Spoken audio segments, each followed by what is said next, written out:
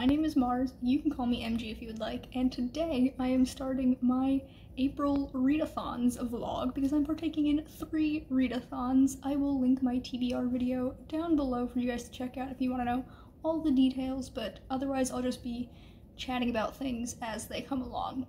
So, today is actually March 29th, not April 1st. I just really wanted to get started on these books, and in the grand scheme of things, what's 3 days? Like, we're just gonna pretend it's April now and get started on this because I want to, and none of this has any consequences, so what's the point? I might as well start now because I'm in the mood for it. So, I have 11 books that I will be reading as part of this conflagration? I don't think that's correct. I don't even know if it's a real word. Combination. Yep, that one's definitely the real word I was going for. This combination of readathons has gotten me 11 books to read, and I thought very long and hard about what I wanted to start today. I first was like, I think I'm in the mood for an ebook, so that only knocked out 3 books, because I only have 3 physical books on this TBR. Technically it knocked out 4 books, because one of the books I will actually be listening to as an audiobook. I'm not an audiobook girly, but I'm like, you know what?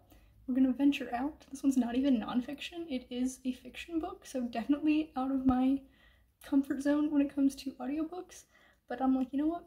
Let's do it. So, I'm not doing it right now, but I will get to that. So I had, 7 books to choose between, and I've been thinking long and hard about them, and I narrowed it down to 2. The 2 that I narrowed it down to are Beautiful Nightmares by KJ Sutton, which is the 4th book in the Fortuna Sworn series, or Like a River Glorious by Ray Carson, which is the 2nd book in the Gold Seer trilogy. And I'm like, you know, these are the 2 that I'm really in the mood for. I kind of can't decide between the 2 of them. So then I looked up the page length, and that decided it for me. So on Goodreads, the page length for Beautiful Nightmares says it's like 600 something pages in the ebook version. Everand says it's 900 something, and I don't know where those 300 page discrepancy came from, but like 600 pages is still a lot, and 900 pages is definitely a lot. Like a River Glorious is just under 400 pages. I think it's like 380 something, and that feels much more doable.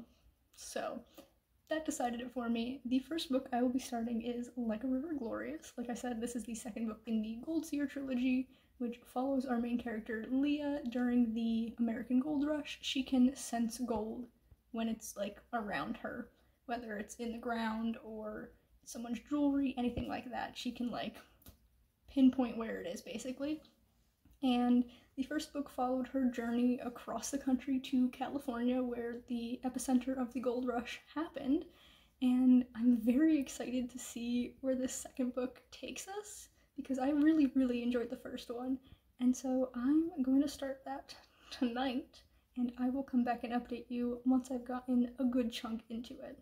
Hello friends, it is 9 p.m. on the 30th, and I'm here to give you my first update on Like a River Glorious. I stopped like halfway through a chapter to do this update because I'm literally about to start crying.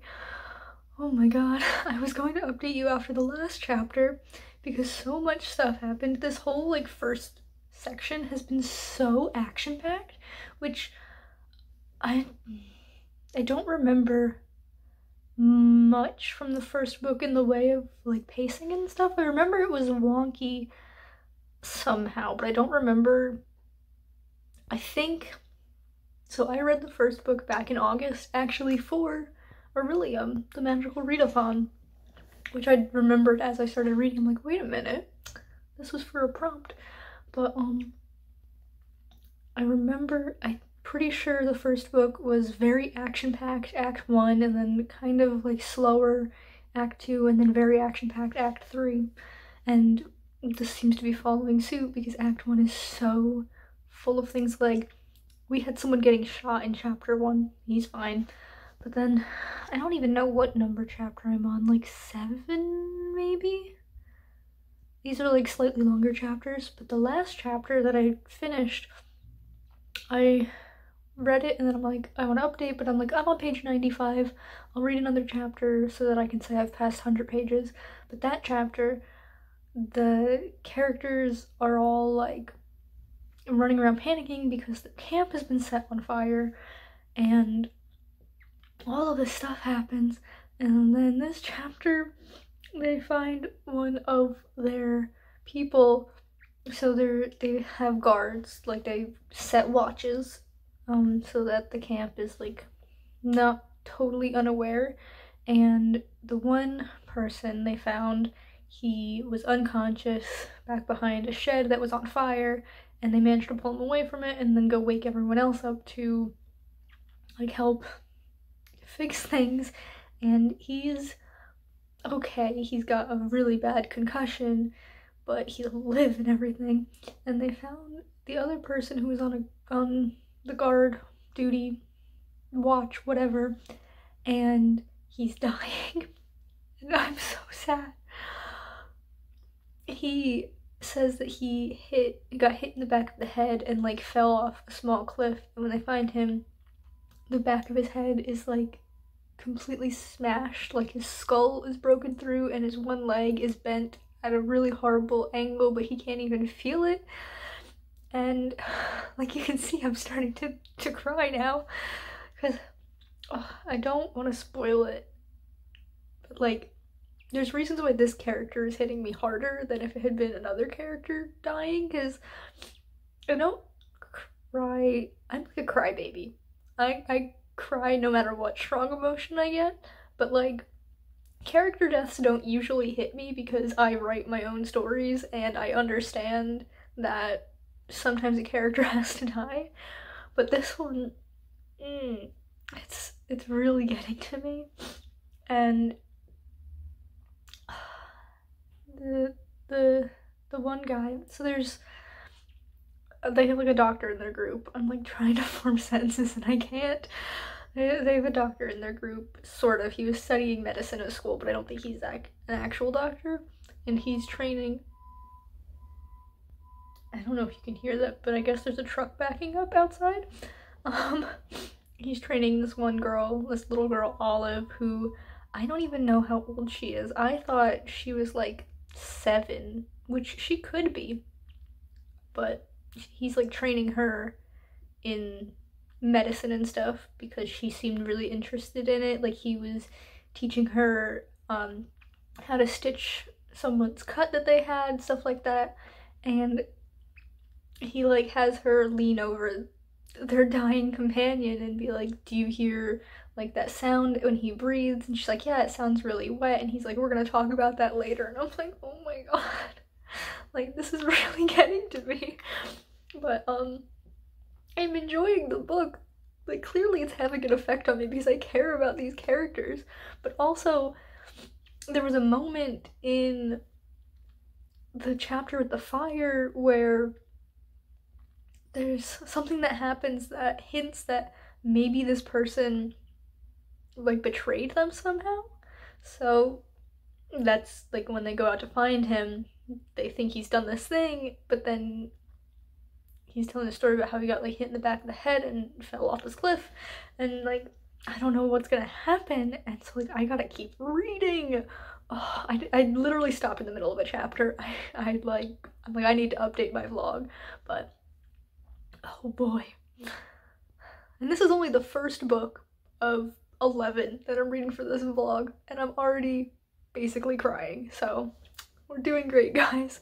But I've been rambling long enough. I'm gonna go now, and I will be back when I have a second, hopefully better update about Like a River Glorious.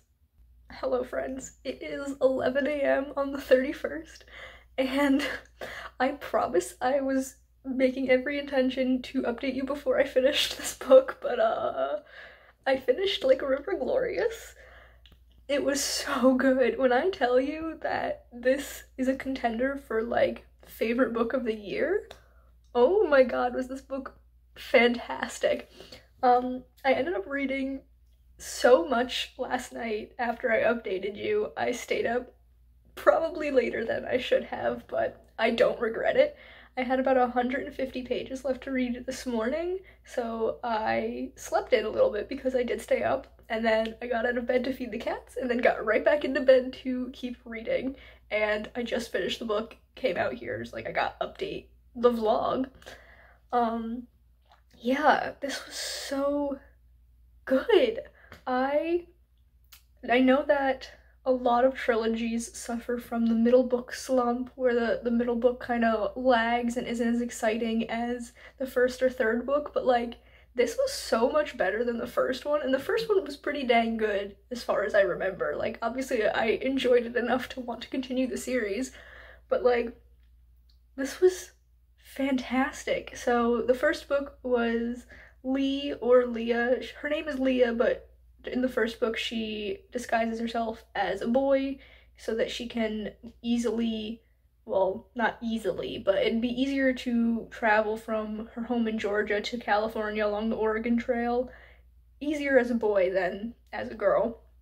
So that's what she's doing, and it has like some commentary there. Like there's a lot of commentary on the treatment of Native Americans by the American government, because Leah's best friend Jefferson is half Cherokee, and it's very prominent in the first book, and we still have that in the second book. I think we have that even more so because we see the enslavement of Native American people to work in these gold mines, and then we also see more of this atrocity. We have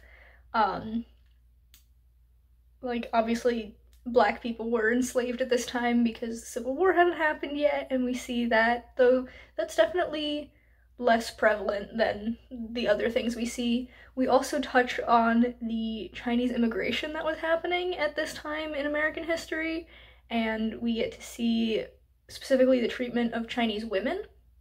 And at the end of the book, there's an author's note, and the author talks about how if you're going to write historical fiction, you have to do your research, and she talks about all of the sources that she used and the people that she talked to who would have more knowledge on this, more experience. Like she has Native American people and Chinese people who studied this sort of thing and hold these degrees and have this knowledge, and she went to them for information, and it was just a really good thing to see that, because as far as I'm aware, the author is white. I haven't like done research into Rae Carson, but I saw a picture of her, and I would assume she's white just based on that picture, and just the hard work and everything that she put into making this as accurate as possible is so good to see, because I know so many people who wouldn't put that kind of effort into this and they wouldn't care. But it's kind of sad, because you really, if you're creating a story like this, you should want it to be accurate and get that information from people who would know better than you know? So yeah, it was just really good to see that. And I feel like that's also a really strong theme in this book, is the kind of blindness white people can have towards racism even when they know it's going on. Like Leah knows that this is awful, what's happening to these people that she sees in front of her, and yet she still messes up and has these moments where she's maybe not thinking correctly about it, but she's making the effort to fix that. And I think that's a really good message even today. Like, you have to work to overcome the things that have been ingrained in you from birth, basically, being in a society like this. Like, there's one moment where, so I don't want to spoil. I will spoil a little bit, but not like plot stuff, just general things. She ends up at this gold mine owned by her uncle, who is the big bad of the first and second book, and she is kept there against her will because of her gold sense that she has. Her uncle is using it in order to get this gold to pay back this debt that he owes, and she's talking to her two friends who were captured along with her, one being her friend Jefferson, who is the half Cherokee boy, and then this other man who is a white man. He's a college-educated lawyer, but he like gets caught up in this. And then there is, I guess he's kind of like a foreman of the mines, but like not a high-ranking one because he is Native American. And then there is this Chinese woman, Mary, and they're all talking, and she's like, I'm a prisoner here just like you. And I don't remember which character said it, but one of them is like, no, you may be a prisoner, but it's not anything like what we're going through. You have all these fine clothes, you're fed, you get to sleep in a bed, you have all of these privileges. And she's like, damn, you're right, I have to check myself on that. And like, this book came out, so the first book I think was 2015, so I'm assuming this was 2016, and I feel like that was kind of a progressive thought to put in a book like this at that time. Like, obviously there was stuff like this being put in books all along, but YA books have come such a long way, and I feel like this is just so well done, and I am insanely excited to finish out this trilogy and see what happens, because we've tied up a very large plot, and like, they've hinted at what the third book is going to be loosely about, so I really can't wait. This is a fantastic start to this vlog, this month of reading for these readathons. Ooh, I should pull out my reading journal so I can tell you what this book was for. So I have, these are my very busy spreads for these readathons. So this was not for the magical readathon, this was just for the tomes and treasures. I realize now I wrote tomes and taverns on my thing because I've been making that mistake so many times. It's tomes and treasures readathon, and this was for, oh, this was the skill test, so I had to make a list of 20 books, roll a d20, and whatever number I rolled, that was the book I read, and I rolled at 18, and that gave me Like a River Glorious, and I'm very glad that it ended up being that, because this was so good. And I kind of want to keep going with books that I think I'm going to absolutely adore, because I'm just riding this high of reading a great book. And I think my next book is going to be Sorcery of Thorns by Margaret Rogerson, because I adored An Enchantment of Ravens. Vespertine, slightly less. I still really, really loved it, but An Enchantment of Ravens was just a step above in my opinion.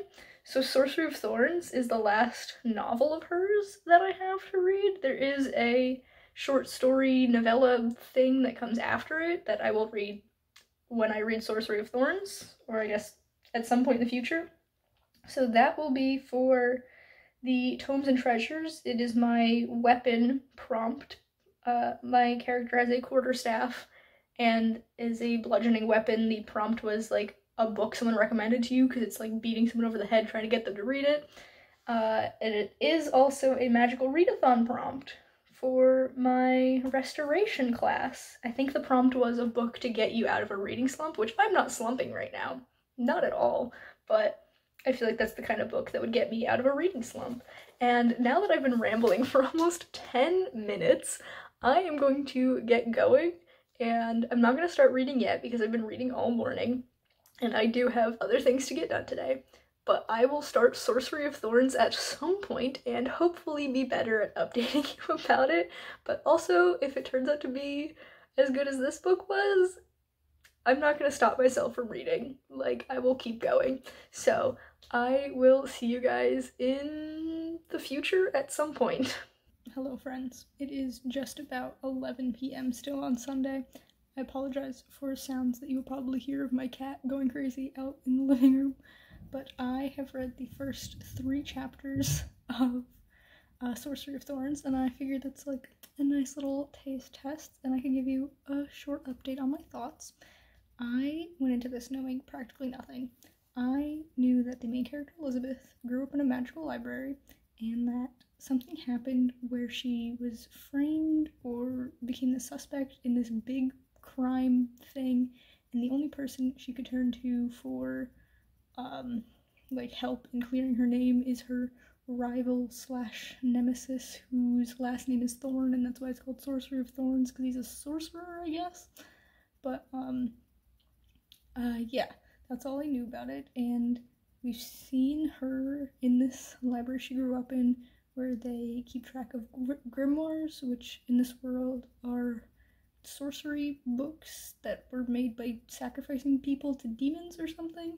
And so she hates magic because magic means sorcerers and sorcerers are evil. And we've just met Thorn, and I thought he was going to be this like broody, morally gray. I don't know why my camera's doing that thing again. I'm just gonna ignore it. This like morally gray anti-hero kind of character, but from this first impression, he's giving big Howl Pendragon from Howl's Moving Castle vibes, and I kind of really love it. So I'm very excited to see where that goes. The two characters have met, and it's very funny. She is taller than him, which, like, I love when that happens. I'm pretty sure they end up, like, romantically involved, but I'm not positive. But if they do, I really like when the female character is taller than the male character. But, yeah, I read a few chapters and I thought I'd tell you my first thoughts on it. I cannot wait to see where it goes, so I will be doing that in the coming days. So I will see you then. Hello friends, I have hit the halfway point of Sorcery of Thorns, so I'm here to give you an update. It is like 10 something on, I don't even know what day it is, Tuesday. The 2nd? Sure, that sounds correct. I think it's been a couple days since I updated you, because I haven't really been reading a ton. I did most of my reading in the past, like, hour and a half. I think I read maybe, like, 20 pages yesterday, and, like, 20 pages this morning, and then I've read, like, 200 this evening, because I got ready for bed, and then I'm like, it's only 8:30. Why did I get ready for bed? And so I'm like, I might as well sit in bed and read. And, like, this book is so good. I'm still, like, a little iffy on some of the world building, because you have, what is it, like a branch of the government that's sorcerers, and sorcerers get their magic from deals with demons that come from the other world is what it's called. But then you also have another branch of the government that, like, runs all the libraries and stuff that believes sorcerers are evil, and like their whole purpose is to protect the world from sorcery. So I don't understand how that works. I don't understand how the main character, Elizabeth, is like, all sorcery is bad, and these grimoires, which are the results of sorceress study, are bad, but also I love the grimoires. I love all books, and grimoires especially. Like, that's a little bit contradictory, not gonna lie. Also, there was a sentence that, oh gosh, I don't remember what it was off the top of my head, but it used the word cart 3 times in one sentence, and I'm like, Margaret, the author is Margaret Rogerson. Margaret, what is this sentence? Anyway, other than that, I'm thoroughly enjoying this. I would not rank it as high as An Enchantment of Ravens, but I would put it above Vespertine. I don't know, I loved Vespertine. There was just something about it that kept me from, like, loving it, you know?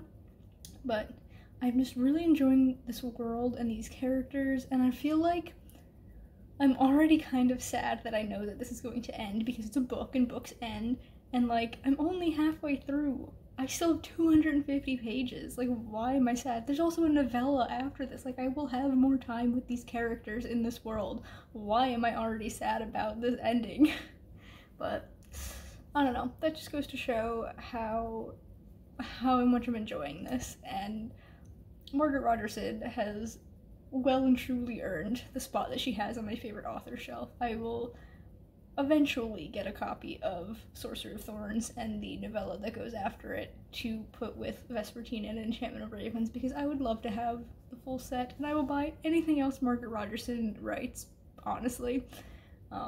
Yeah, that's my update. I probably won't see you again until the end of this book, unless something insane happens that I have to update you on immediately. So I will see you at some point in the future. I'm probably gonna read another couple of chapters tonight just because I really want to, but I should be getting to bed soon, so it will only be a couple of chapters. But goodbye for now, I guess. Hello friends, it is 8 p.m. on the 3rd. I have not yet finished Sorcery of Thorns, but I have a theory that I want to share, and I want proof that this was my theory in case I'm correct about it. So, how do I say this without spoilers? It's basically, oh, Chloe has come out from under the bed because she heard me talking. Hello, ma'am. Basically, there is a map that the main character is looking at of the country, and it's got the main city in the middle. Hello, Chloe. And then there's 5 libraries outside of the city. There's one main library in the city, and then there's 5 that kind of like stick out like spokes, and 4 of them have been attacked already. That's the inciting incident, is the library that the main character lives at is attacked and things happen. And she's looking at this map and she's like, it reminds me of something, I just know it, but I can't think of what it is. I know what it is, or I have a theory that I'm like 99% sure is what it's going to end up being, and that is that it's going to be a summoning circle, because I have watched enough shows, read enough books where there's summonings of demons and stuff like this. This is how this world is there's sorcerers and they get their power from summoning demons. And it's only been like a chapter and a half since we saw a demon summoning, and it's the first time the character has seen one, and she's looking at this map and she's like, why is this familiar? And I think it's going to be, I don't know if there's actually pentagrams. They didn't really describe the summoning circle in detail. They kind of just said there was a summoning circle. But that's my theory, is that the bad guy is making a giant summoning circle the size of the country. So I'm gonna get back to reading. I have less than 150 pages. I might finish it tonight, but I'm also not gonna be super bummed if I don't. But I will see you when it's done, and we will see if I was correct. I'm back. It's only been a few minutes. I've read like 20 pages, but I was correct. I was right, and I feel great about it. I'm realizing now I kind of spoiled things for you in my attempt to not be spoilery. I think I gave a little bit too much in terms of details, but sorry about that. Can't take it back now. But yeah, I have another idea of what is to come in the next 100 or so pages that I'm not gonna spoil for you because I don't know how to talk about it without giving details, but it's basically Chekhov's gun, which is the idea that if a gun is on the page, is in the frame of a movie, on stage in a play, the gun will go off at some point. Except in this case, it's kind of Chekhov's demon, and that's where I'll leave it. Now, for real, I'm not coming back until I finish this book, so I will see you guys then. Hello.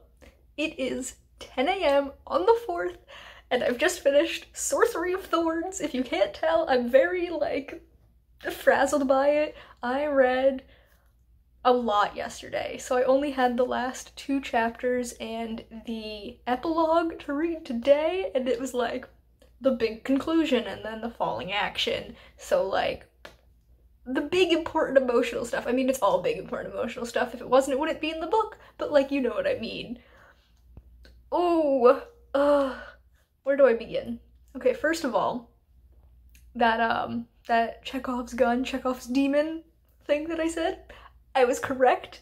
I picked up on the foreshadowing, and I'm so proud of myself. I feel ridiculous. Oh boy. But yeah, it happened, and I cried a little bit, just a little bit. It was like 2 tears, but it still happened. And then it was just so good. I don't want to spoil anything because it's the literal end of the book, but there's some character development that I love. So good.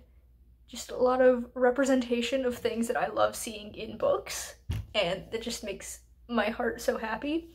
I'm very mad about the end of the epilogue because it cuts out on like a big thing happening and just like done. You don't get to see if it actually worked or not. And I'm like, no, give it to me. But I guess if I read the novella that comes after this, I will see if it worked or not, which like, I want so badly to read that right now, but I'm not going to. I'm going to stick to my plan of reading the books for these readathons. Oh, I should get out my journal so that I can tell you what things are for. So I'm not gonna read Mysteries of Thorn Manor, I think is what it's called, just yet. I'll read it next month. I'll give myself that, like, and if I can't read it now, at least I will get to read it soon. For my journal purposes, I'm going to give this a 10 out of 10, but just know that it's more like a 9.8, because there are two like kind of minor things that are keeping it from being completely 100% perfect in my mind. One is something I think I talked about, where there's this weird world building bit where there's a part of the government that's made entirely up of sorcerers, but then there's another part of the government whose entire job is protect the kingdom from sorcery. It just doesn't seem correct to me. It feels a little bit weird, and I can't get past that. I mean, I did get past it to read the book, but like, it's still bugging me. The other thing is that the older I get, I'm 25, I'm turning 26 in September. The older I get, the less I like reading about teenagers. Like, if it's middle grade, it's fine. Like, I don't mind reading middle grade books, and if it's books that I read when I was a teenager, like, I don't mind rereading those, I think it's fine. But now when I pick up YA books, I find myself aging up the characters in my brain when I can. So like in Enchantment of Ravens, it's on my shelf behind me that you can't see, that main character is 17, and I don't really like reading about 17-year-olds. I think it's like 15 to 19 I'm like not really a fan of for whatever reason, but it doesn't really matter to the story that Isabel in An Enchantment of Ravens is 17. Like, she could just as easily be 20 and the story wouldn't change at all. And so I kind of just can ignore it, and that's why I think An Enchantment of Ravens is 10 out of 10 perfect, because that little thing that I don't like didn't really matter. In this book, in Sorcery of Thorns, Elizabeth is 16 and Nathaniel is 18, and she might be 17. She's 16 at the beginning of the book, but then there's like a couple of months that pass, so she like might have turned 17. We don't really know. But it's like important that they're the ages they are, because the library that Elizabeth, I almost called her Isabel, Elizabeth works for, has like very strict rules about when you can become an apprentice and all this stuff to become training and everything to become wardens. And so like it matters that she's 16. And then with Nathaniel, it matters that he's 18 because he is the last of his family line, and he's like kind of a celebrity being from one of the big sorcery families, and people are like, he's the most eligible bachelor, like he better get married and start having kids now that he's 18, and it's just, I don't like it. So that's why it's like a 9.8, but like it's a 10 out of 10. So for my readathons, for the magical readathon, this was for Restoration, and for Tomes and Treasures, I don't know if I showed you my extremely pink and busy spreads. Tomes and Treasures, it is, where is it? Down here. It's my weapon prompt for my quarterstaff, so that's fun. I think I need a break from ebooks because I've read quite a few, and normally that would mean picking up a physical book, but I actually have an audiobook on this TBR. Who am I? I'm not an audiobook girly, but I kind of want to listen to more audiobooks and try and get there. So the audiobook is The Bellwoods Game, and I picked this as an audiobook, A, because I couldn't find it as an ebook, but I wanted to read it, but also I feel like the few audiobooks, my shirt is like laying on me weird, the few audiobooks that I've listened to just as audiobooks without reading physically have been nonfiction. And I feel like for my first foray into fiction audiobooks, I wanted something easy, so it's a middle grade, which tend to be a little bit simpler to follow along than books meant for like older age ranges. And it's also only 6 hours, so it's quite short. I will probably be listening to it a little bit faster. I don't know, maybe. I usually listen to audiobooks at about 2 times speed, but because I won't be I won't be reading along physically while I listen, I might slow that down to like 1.5. We'll have to see. So it won't take me the full 6 hours most likely, but even if it does 6 hours, not that long, I could like obviously break that up. I'm not going to listen to it 6 hours the whole way through. But I think it's a good choice for my first foray into fiction audiobooks. You know, it makes sense to me, and I'm just excited for this experience, and I think I've just talked myself into doing that first, and then I guess afterwards I'll read a physical book just to get one out there, because I do have 3 on this TBR.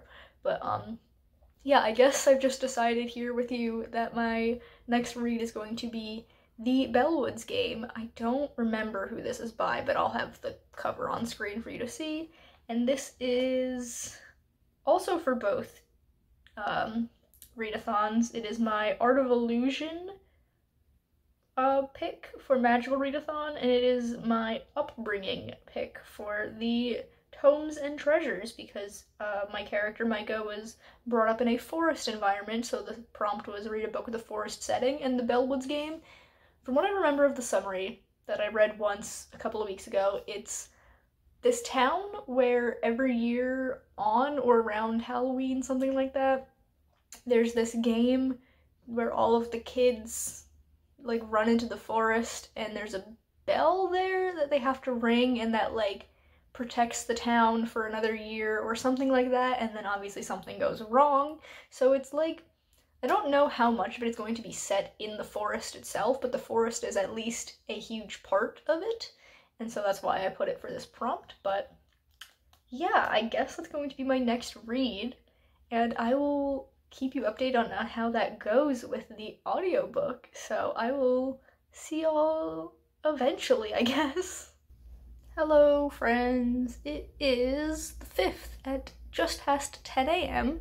and I have finished listening to, I was gonna say reading, which, I mean, audiobooks are reading, but I finished listening to The Bellwoods Game, which I have looked up who it's by. Let me consult my thing. It's by Celia Crampian. I don't know if that's how it's pronounced, but that's what it looks like to me. And the audiobook is narrated by Caitlin Kelly. So, I listened to about 2/3 of it last night, and then the last third this morning, and I actually had no trouble, like, paying attention. I had it on, like, 2.5 speed for most of the time. Sometimes I lowered it down to 2 times speed, but, like, I was worried I wouldn't be able to follow along if I kept it at my normal speed that I like to listen to audiobooks at, because when I read along physically, I read quite fast, so I have to have the audiobook going quite fast, but like I had no issues listening to it even without reading along. I am a little bit upset that I didn't have a physical book, because apparently it's illustrated and I would have loved to see that. But yeah, I had a really good time. I think I would have had a slightly better time if I had more to do with my hands while I listened, because like at first I like had it going and I was doing like chores and stuff, like sweeping and doing the dishes, stuff like that, to like keep my hands busy, and that was so much fun to me, having the audiobook going while I did that. But then I was kind of just laying in bed the rest of the time, because I'm like, I can't do things that require thoughts, because then I would not be paying attention to the book, you know? And like, even if I were to pick up a craft, like I know my friends all who crochet will listen to audiobooks while crocheting, but I feel like that would involve too much thought, because it's like counting and stuff, and so like that's not something I could do. I ended up playing Wordscapes for a while, because that requires very little thought, and so I was able to do that while I was listening. But yeah, I finished it and it was really cute. It's quite easy to follow along and like kind of guess where it's going, but not in a bad way. Like, predictable doesn't mean bad, and if you are a fan of spooky mid-grades, I would recommend you pick it up, because it's just all around a really good time. And if I consult my notes, that was for both readathons. The Magical Readathon, that was my Art of Illusion prompt. Or pick. don't remember what the prompt was for that. Yeah, I'm blanking because I just wrote down the name of the thing. I didn't write down what the actual prompt was. Some of them I remember. That one I don't. The prompt for Tomes and Treasures, where is it on my list? Oh, that was for my upbringing, because my character's a forest upbringing, and it did take place about like 90% in the forest, and then the rest it was like at school or at the main character Bailey's house. But yeah, I had a really good time, and now I definitely need to read a physical book. I think I just miss holding them in my hands. So the book that I have picked to go next is The Invocations by Crystal Sutherland. This will be my first Crystal Sutherland book, and I'm so excited for it. I know Jess from the Hex Library loves Crystal Sutherland, and I trust Jess wholeheartedly with her reading taste, because I feel like there's only been 1 or 2 books where we've disagreed about like how it was, and otherwise our tastes are very similar. And I thought this was adult, but it is YA, and it's gonna keep the spooky vibes going. And I have this beautiful edition that has these metallic pink sprayed edges. There's also bonus content in the back, but the bonus content is for House of Hollow, which is a different book by Crystal Sutherland, which I have not read, so I can't really read the bonus content yet. It's a little bit weird that the bonus content is for a different book, but whatever. This is stuck in my hair. It follows 3 different girls, and it says 3 girls, 1 supernatural killer on the loose. So there's Zara, who is dealing with the murder of her sister, and I think she's trying to like raise her sister back from the dead. Then Jude is dealing with this awful like open wound that she got from a bad deal with a demon, and so she's trying to fix that. And then there's Emir, E-M-E-R. I would pronounce it as Emir in my head, so that's what I'll say. She's a witch, and she writes spells, or invocations as they're called, for other people. And the 3 of them get together, I guess, and then they have to deal with a serial killer who is killing all of Emir's past clients. That sounds pretty dang good to me. I'm very excited to get to this. It's not very long. I checked and it's just under 400 pages. So it shouldn't take me long to get through. Gosh, this cover is just gorgeous. I'm not usually one for like people on the cover, but I really like this one. And I'm hoping that I love it, because I hope I love every book that I read. But if I love this one, then I will definitely feel more inclined to pick up other Crystal Sutherland books, which I've heard that this is a really, really good book, but that her other books are even better. So I think starting with her slightly less good book is the way to go for this. But this is not a prompt or a book pick for the Magical Readathon, but for the Tomes and Treasures, this is for my character's race for Tiefling, which was a queer book, and this book has lesbians, I've heard. So yeah, I will get started on this and update you guys when I have an update.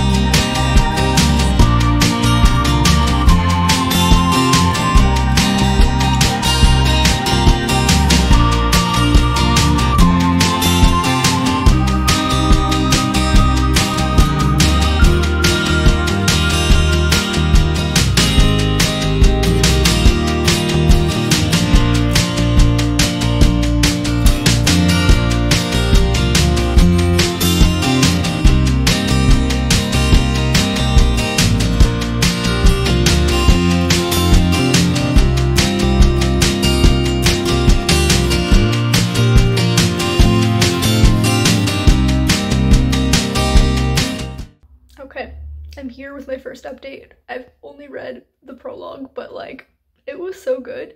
It starts off with a girl walks home alone at night, and it's this very anonymous story of this girl in London going home after this Halloween party, and she like thinks she's being followed, and it introduces us to the magic system of invocations, where apparently we learn that men can't use magic, only women.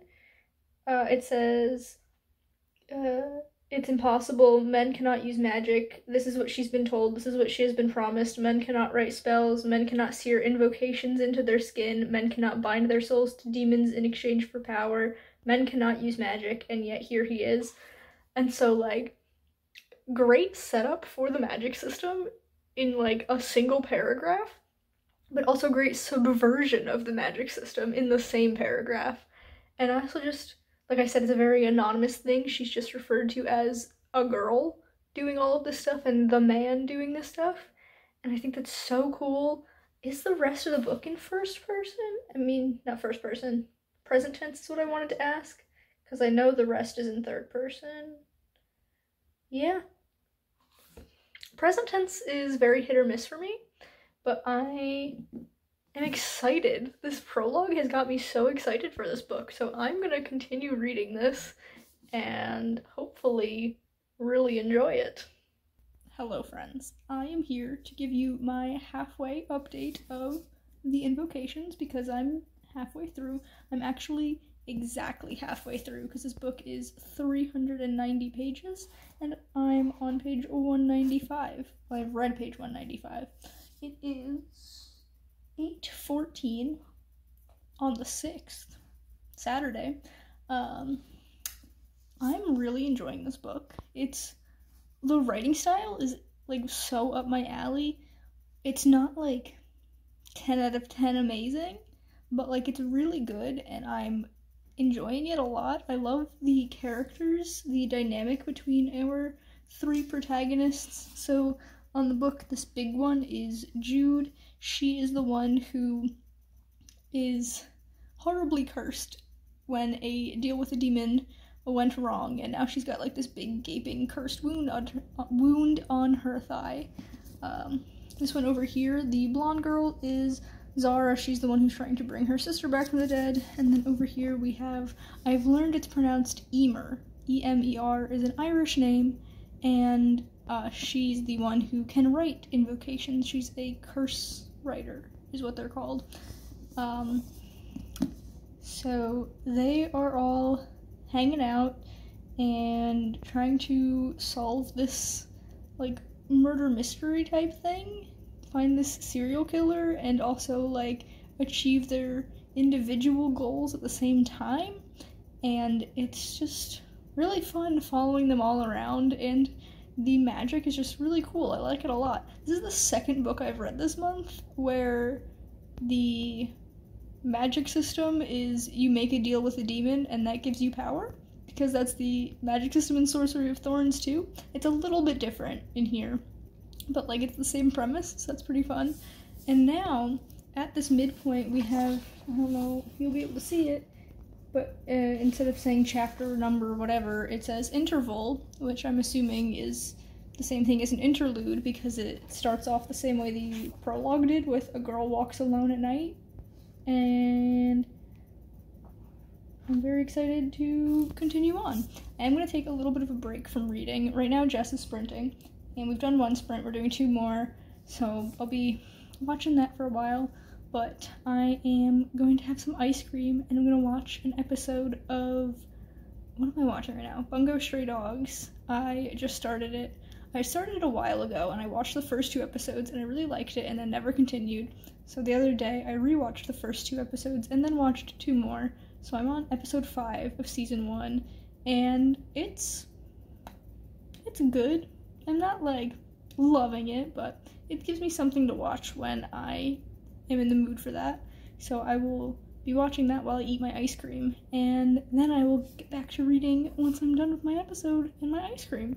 So I will probably see you after I finish this book. So whenever that is, I will be seeing you. Hello, friends. It is 1:15 midnight. I stayed up so that I could finish reading the Invocations. I did in fact finish it. I've been reading pretty much nonstop for the past however many hours it's been since I updated you. I think I updated you at like 7. Yikes. Maybe 8. I don't know. I've been reading for many hours is the situation. As you can tell, I'm very tired, but I wanted to give you my thoughts while I still had them. I might do what I usually do when I finish a book really late and give you my thoughts here and then like explain better in the morning, but also I might not. We'll see. I loved this book. I thought it was fantastic. The only thing that I think could have made it better is if it was polyamorous, because there was a little bit there where I'm like, are they all going to be gay and in love? But that was not the case. It is still very gay though.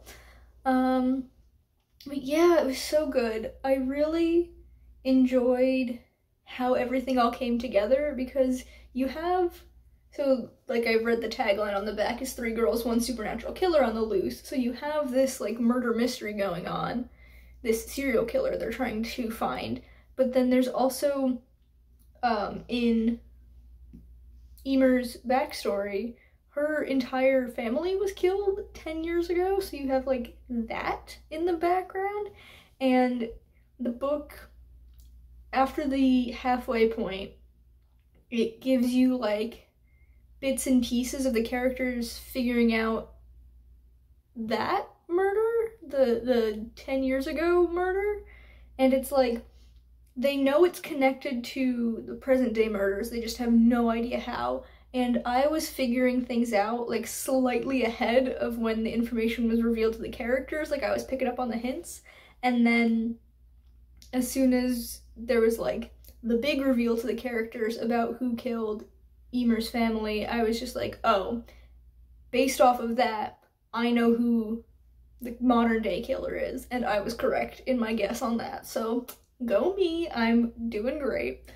I really like how this is about family in like a blood way, but also like a chosen family kind of way. It's really fun. Of course, I love that this is a book about grief, because if we know anything about me, I love books about grief, and this does it very well. I am pretty sure that's a theme in all of Crystal Sutherland's books, as far as I'm aware.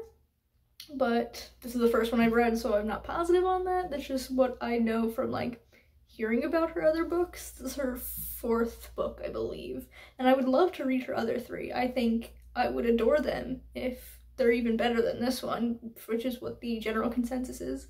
One detail that I think is really cool is Jude's family and all their names. So she is the 6th child of this rich guy, and he has 4 kids from his first marriage, and they're like Adam and Seth and stuff. And then his second marriage, they're like all older, and then his second marriage, he had a son named Elijah, who goes by Eli, and then Jude is the child of his 3rd marriage, and her name is Jude, but we find out in the second half of the book that that is short for Judith. And so they're all biblical names, and that's like very important when you like get more into the book. But Judith is a story that's like very near and dear to my heart. I really love the story of Judith. Okay,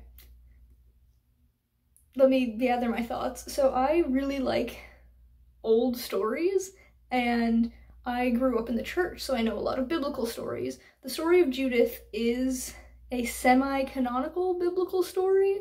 It's not in most versions of the Bible, but there are some like Orthodox sects of Christianity who consider it to be a canon book of the Bible. And basically, Judith is this Jewish woman.